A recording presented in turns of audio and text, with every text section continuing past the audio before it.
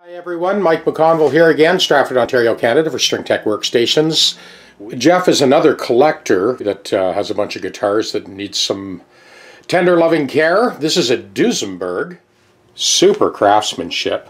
This is their version of a Bigsby, absolutely beautiful. This ES335 custom shop guitar is in as well. Also, Jeff had mentioned that he's had 5 or 6 Gibsons and he's always ended up selling them because he couldn't keep them in tune. Well, we'll get this thing tuning within an inch of its life. Count on it. So like many other collectors that I've worked for, Jeff drove the distance, 100-mile round trip, to get these guitars to me. These are the first 4 of his collection. And like Jody from Pennsylvania, who basically drove 1,000 miles round trip, mind you, he did have 11 guitars he brought, so well worth his while. And I don't think he's finished yet. For my U.S. customers, please keep in mind that I am a one-man shop. No one else is going to touch your guitar but me.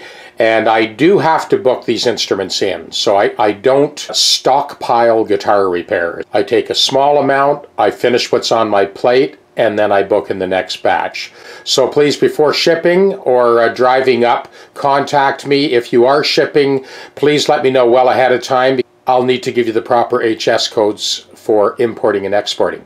So the Duesenberg and the 335, I'm doing them in tandem. See the high spot at the neck to body junction?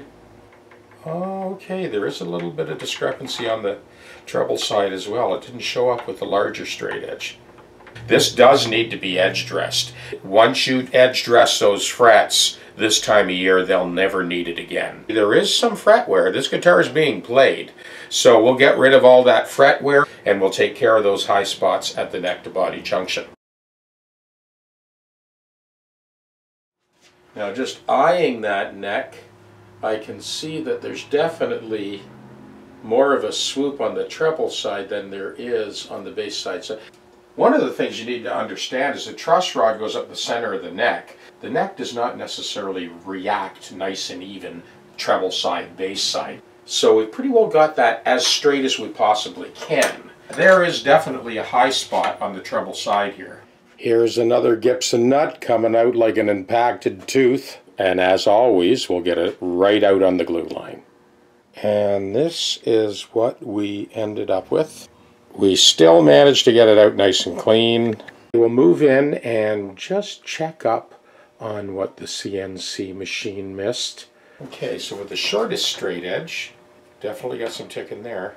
And at the top end, right here, there's another spot, just right there. So these are all spots that the CNC machine actually did a fairly reasonable job on this one, but it still managed to miss a few spots, but that's all right. We're going to get them now.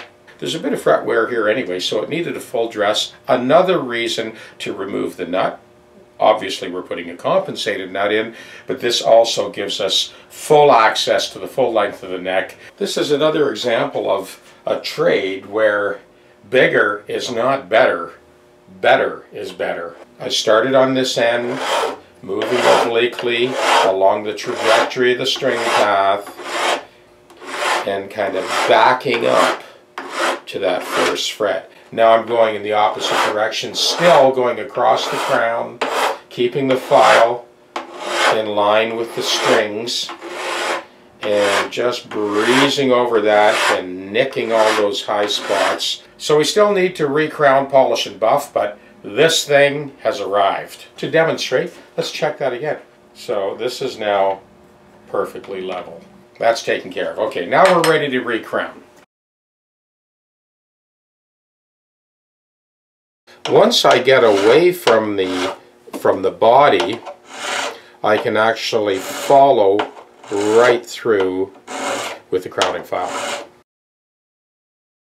As I get close to the body, I start at the highest part of the arch and work to the outside, and then I'll have to come around the other side to finish the job.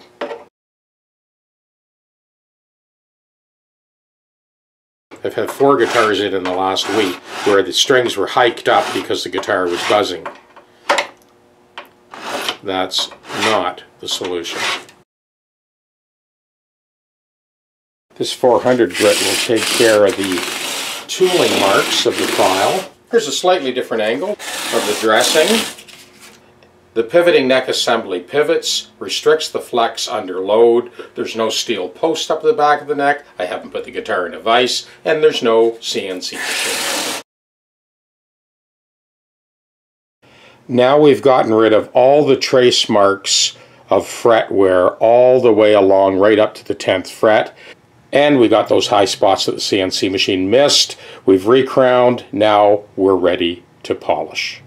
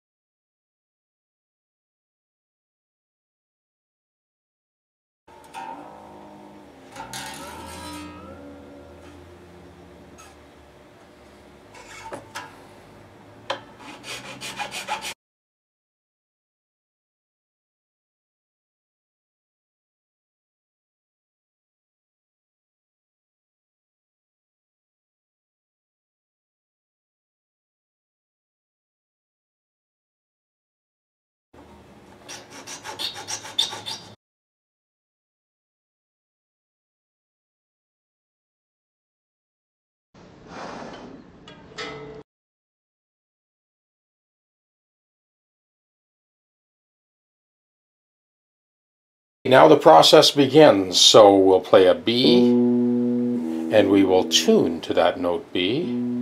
We're setting up the bridge right now.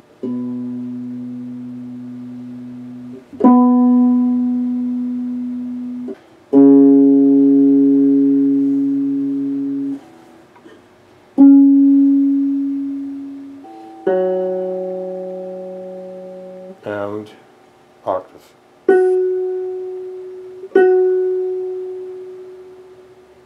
I think that bridge pickup is a little too close. You can see that tuner kind of wavering, so I'm going to drop that pickup down a little bit while we set this up.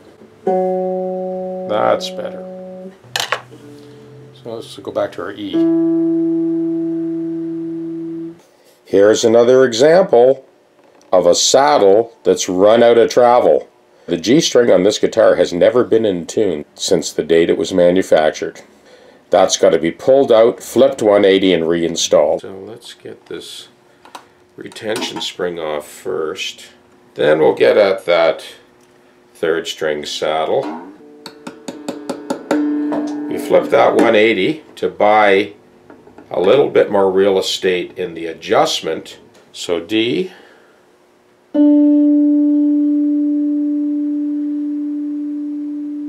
And octave D. Okay, so that's actually a little flat, which is a good thing because that means we've got plenty of room for adjustment. So we'll pull that forward a little bit.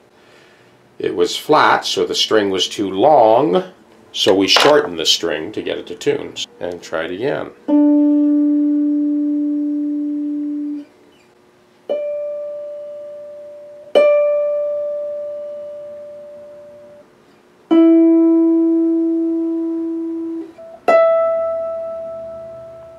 Good.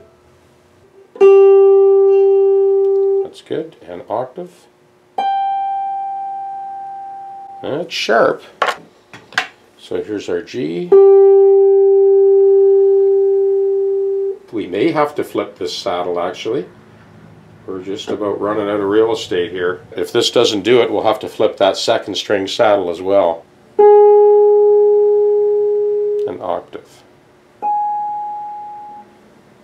And that is still flat. That B string just snapped.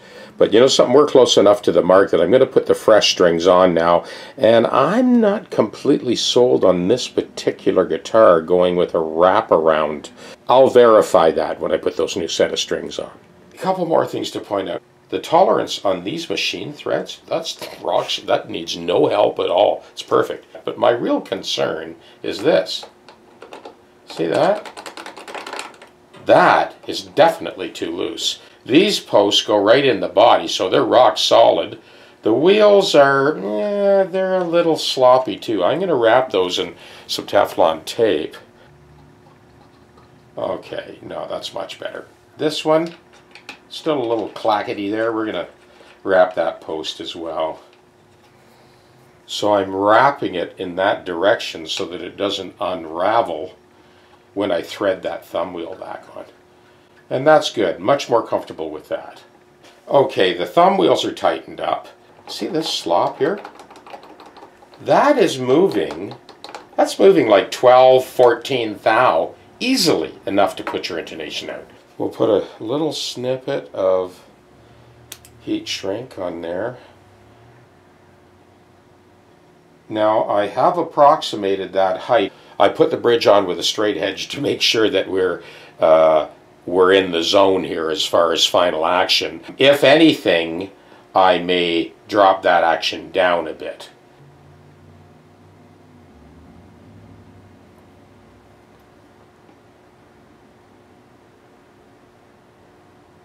Okay, let's see how we do now. Press that on. Oh yeah, that's what we wanted. Well, as I suspected, there was no reason to do a wraparound. I mean, we got about 3 threads exposed on that bolt. There's nothing wrong with that. As you can see, there's still space underneath both outside strings. That tailpiece is almost tight to the body. When you do a wraparound when it's not needed, the strings end up being too high and you don't get a steep enough angle to get them to seat firmly in the notch in the saddles. Those strings were pretty sloppy on the back side of the bridge.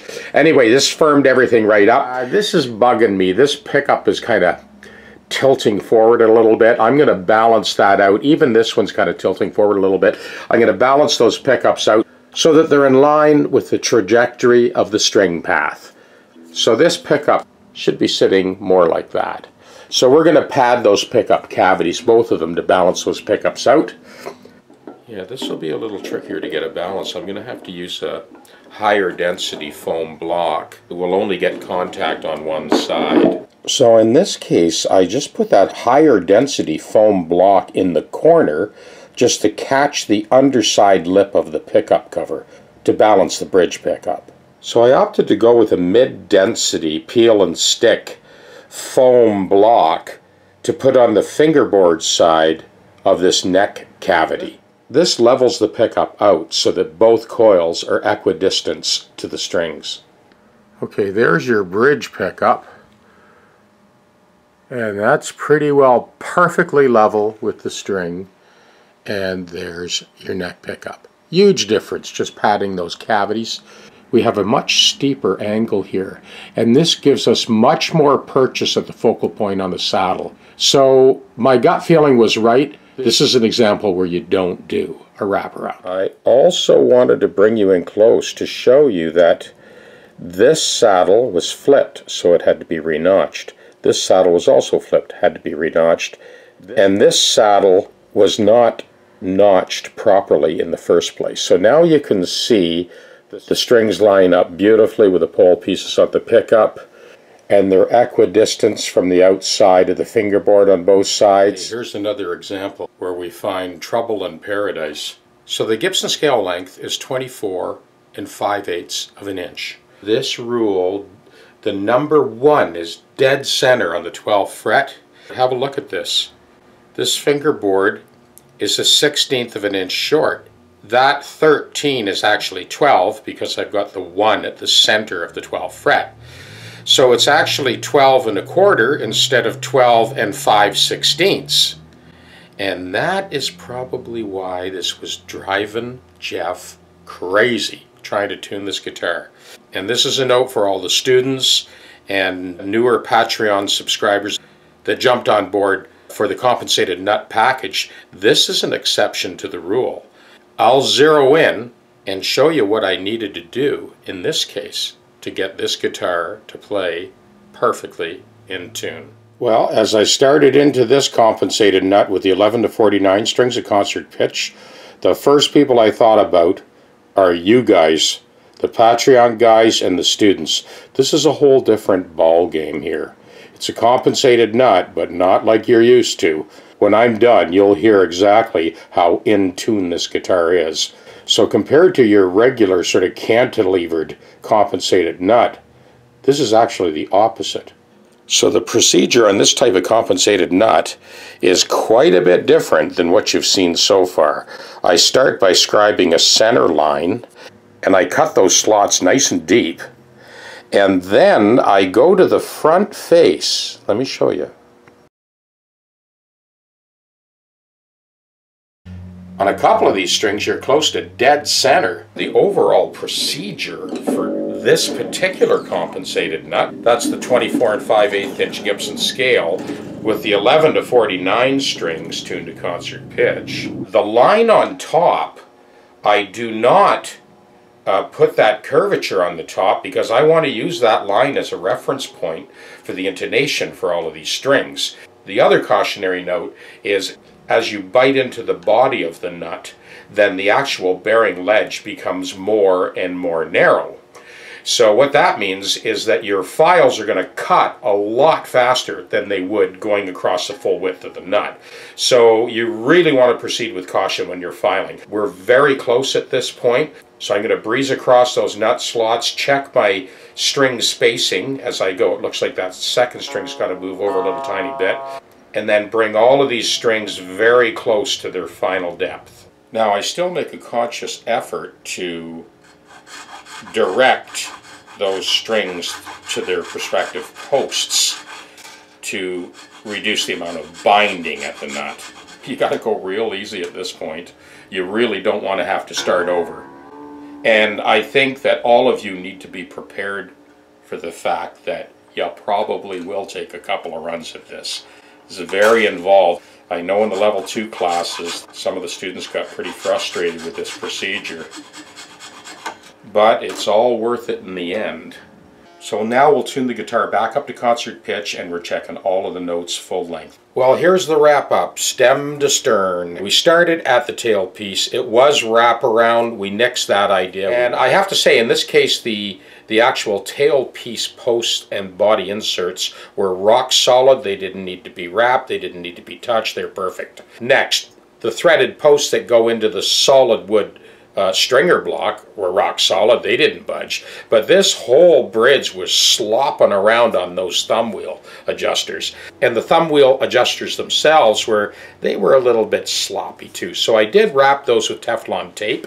Although it obviously indexed onto the post, it was still slipping and slopping around. So I put that little piece of heat shrink on there and got a beautiful press fit. So that was taken care of. Now it's rock solid.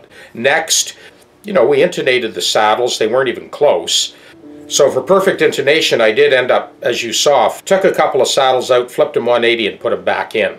The final touch here, after doing all that, is I wicked a little bit of medium strength Loctite, which is a liquid nylon, onto these threads. I also wick it into the press fit heads that press fit into the casting of the bridge because they tend to pop out and slop around. This is medium strength Loctite, so it's completely reversible. If you needed to adjust these, which you never will, this thing will never go out of tune again, and there would be no reason to adjust it unless you were changing strings in the whole setup. But it plays buttery smooth and perfectly in tune, and I'll demonstrate in a second. Okay, next. So we did end up padding those pickup cavities to level out the pickup coils so that it's sort of equidistant from the string, front coil and back coil. And I actually dropped the pickups down a little bit because they were so close. You could see earlier in the video, when you see your tuner wavering, that's the first thing you want to check. Oftentimes those pickups are adjusted way too close. Anywhere from about 3/32 of an inch to 1/8 of an inch. That brought us up to the base of the neck. Well, once again, I corrected what the CNC machine missed, so I did dress full length, recrowned, polished, and buffed them out to a mirror shine. So those frets are now flawless. Okay, next. So when it came to doing the compensated nut, 11 to 49 at concert pitch on this particular guitar. So this threw a major curveball. As you saw earlier in the video, the fingerboard on this guitar was cut a 1/16 of an inch short. Each guitar I do, I start with a nut blank and I intonate specifically for the gauge of string, the scale length, and the tuning. So this is a moving target, and it's a great example of, you know something? A robot will never take my job, because each guitar is finessed within an inch of its life, like to get this perfectly in tune. I will demonstrate it in a second. You'll hear for yourself. You be the judge. I saw that Jeff had a TU2 tuner in his case, which is probably the first serious tuner, and this one's been around the block. You can see chips out of the paint. I mean, these things were designed to whip at a brick wall and it'd still tune your guitar. I thought I'd change it up today and use a different tuner. So here's a TU2 Boss tuner. Here we go. So E, octave E, B, octave B, and then open E and F, first fret. A string, octave A. E on the A string, 7th fret, octave E on the A string. So A sharp. D, octave D. 7th fret on the D string, 19th fret. Open D string again and D sharp. Open G string, 12th fret. Open G, G sharp. There's open B and octave B. F sharp, 7th fret. F sharp, 19th fret. Open B string again and C. Open E, octave E, B at the 7th fret, B at the 19th fret. Okay, last one. Open E string and TU2 has just verified. 2 different tuners, same result.